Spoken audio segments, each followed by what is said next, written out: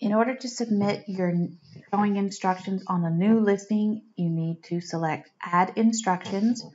You will have to fill in all the mandatory fields that are indicated by the asterisk. For this case, we will use an MLS listing. Enter your MLS number.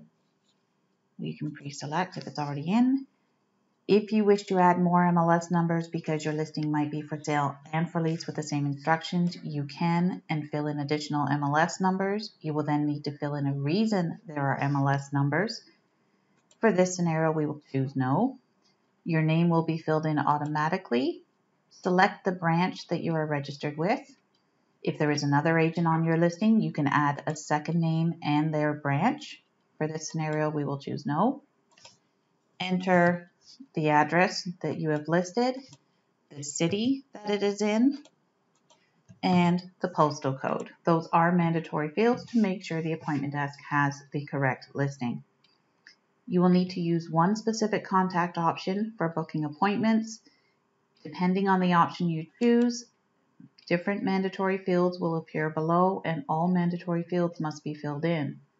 For this scenario, we will choose Contact the client to call and confirm, client name, their phone number, and you enter a phone number with no hyphens, no dashes, no brackets, just all 10 digits.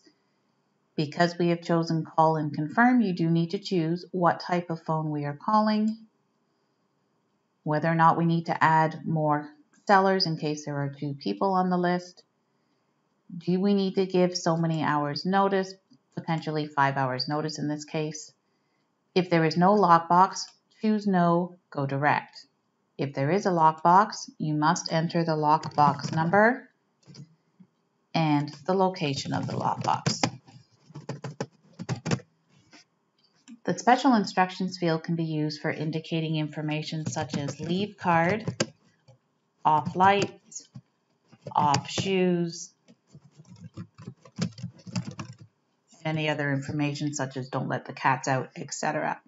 When you are done, click submit and you will receive a message, thank you for your submission.